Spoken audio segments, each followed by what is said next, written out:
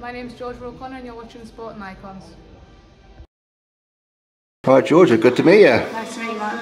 So you've been up here in Newcastle doing some pad work and what have you with your new trainer manager, Mark Clauzel. How was that?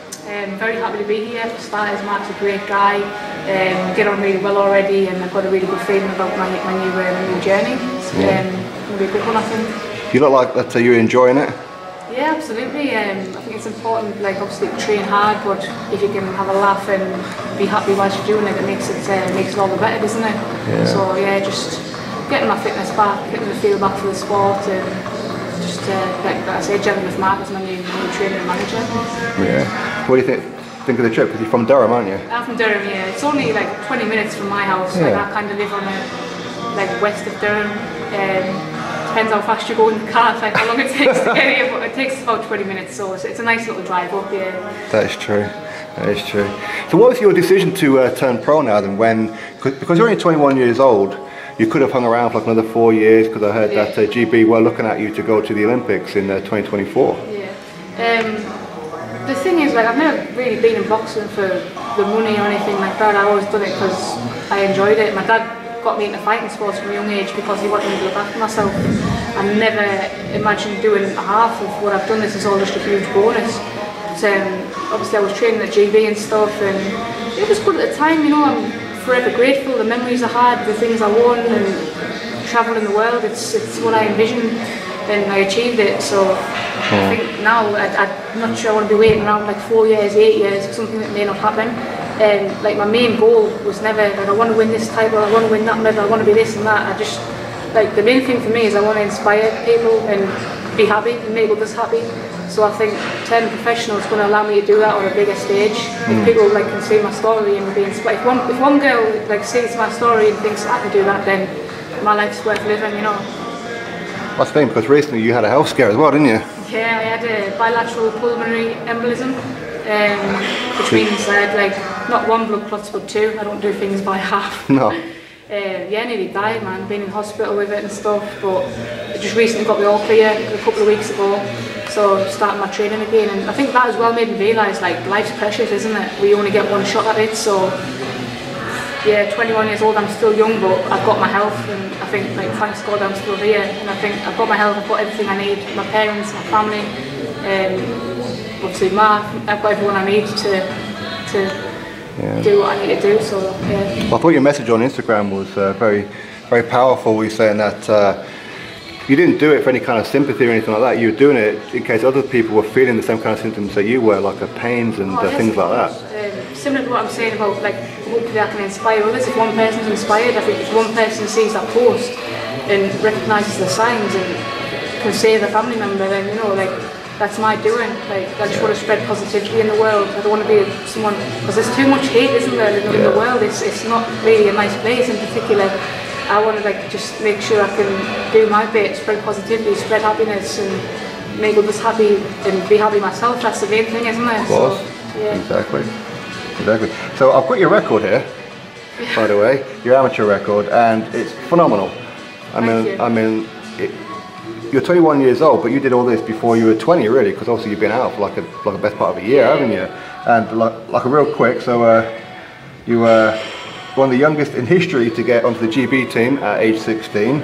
You were selected for the England team at age 14 after just 3 bouts. You're 4-time national amateur champion, Great Britain Tri-Nations gold medalist, Commonwealth Youth gold medalist, which you're the first ever female in history to win it at 75 kilos. Yeah. Wow. Youth World Championship silver medalist and bronze, and in fact you're the only boxer in history from England to get 2 medals there. The Youth World Championship, yeah, I was the only one for 2 medals, because the way that worked, there was like a championship in 2017 and then 2018, which was really rare. So I remember, like, when I was born, I was like, oh, I need to win, I need a medal at least, I need to, like, you know, I want to have 2. Yeah. So, yeah. But I mean, the list goes on as well. Along with like all other kinds of like youth achievements. You were undefeated kickboxing and Muay Thai, and all that as well.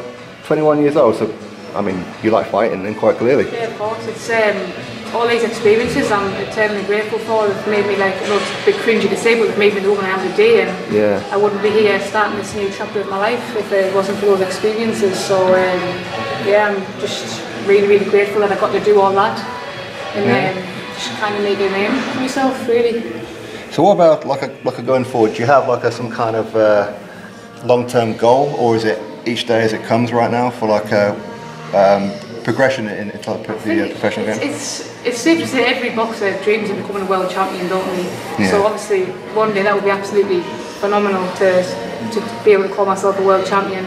But like I said to you before, my main goal is never, I want to be this, I want to be that. Like, I want to enjoy myself, have fun, inspire others, and what's meant to happen will happen. Like, I believe that our lives have already been written, so I'm not going to stress and worry about anything, because what's meant to be will be. I'm a big believer in that. I mean, going on your achievements already, I mean, it looks like you're okay to be fast-tracked if necessary. Yeah, it's just whatever Mark says, you know, I'm just going to listen to him.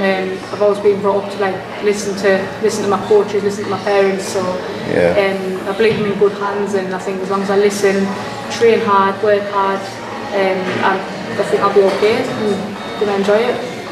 That's the thing, because even though this was your first proper session in quite a while, wasn't it? Yeah. And of course it was tiring, but you were still enjoying it, you were still smiling. Oh, of course, even being out with illness and like because of the whole COVID thing, like I think once you put the gloves on, they never really come off, do they? So like it's nice to just get back into a gym and get the feel for the sport back, you know. Like once you start punching, it's like you don't realise how much you miss it until you go back to it after a long time, and it's like that love-hate relationship. It's like when you're doing it, sometimes it's like, oh, I'm tired, but then when the hard work pays off, you remember like why you do it, what you do it for. Are you looking forward to your first spar? Oh, absolutely, yeah. As a professional? I'm a bit nervous, nervous. I haven't sparred in ages, but it's the most important part of the training, I believe, so definitely looking forward to getting my fitness back, getting back sparring, and Oh, nice. And what does it mean to you to be representing the North East, and like a Durham in particular? Oh, a lot. I think certain areas of Durham, Newcastle, it's not a lot like before. I know I'm not a kid, so to speak. I'm 21. I know I look about 14. But, there's not a lot of things to do, but I think it's nice to be able to make kids realise if they put their mind to something, they can achieve anything. It doesn't matter where you come from, you know. People might say stuff about North East, this and that, but I think it's important. Like, no matter where you come from, if you've got a work ethic and passion, if you're passionate about something, you'll succeed and you'll thrive. If you enjoy it as well, that's a massive bonus, isn't it? Yeah, so it means a lot to me to be able to represent the North East and Durham. That's it. So do you look to, say, other fighters from the North East, like women, Savannah Marshall, April Hunter, Jordan Barker Porter and others like that, do you look at them as some kind of inspiration as well? Oh, absolutely. It's women's boxing in general has taken off, hasn't it? And I think the likes of these girls, they're not just making a name for women's boxing, but for boxing in general. I think, you know, people might look at them and think, oh, she's a good fighter, not oh, she's alright for a girl. It's like she's a good boxer, you know. That's the main thing, I think. Making people realise like the gender stereotypes are no more, like women can fight, we can, you know, just do just as good as blokes, I think. Well, if you look back over, especially like during like fight camp and a lot of the boxing behind closed doors here in the UK, some of the fights of the year are women. Oh, of course, it's taken off, isn't it? Recently, I think since Nicola won the Olympics in 2012 and 2016, it's just like shot up. I think it was not allowed in the Olympics just 10 years ago. The profile it's getting now, it's crazy how much it's came on, but it's nice, isn't it? I think to give women the same opportunities and stuff it's nice to see it all taken off. You are right though. I think that now is a time where people are starting to watch you girls fight and kind of forget that you're girls. Do you know what I mean? It's like it doesn't matter that you're a girl; they just enjoy the fight. And it does seem to be that it's the women's fights people are talking about after the event. Yeah, it's important. I think it brings women a sense of achievement, not to be known as a good female boxer. Like I said before, she's good for a girl, she can fight alright for a girl, wow, she can fight, you know, like full stop, that's it. Yeah. Because at the end of the day, boxing's boxing, it's still someone trying to take your head off in the ring, you know, whether you're a man or a woman, it's the principle's the same, isn't it? How do you describe your style then?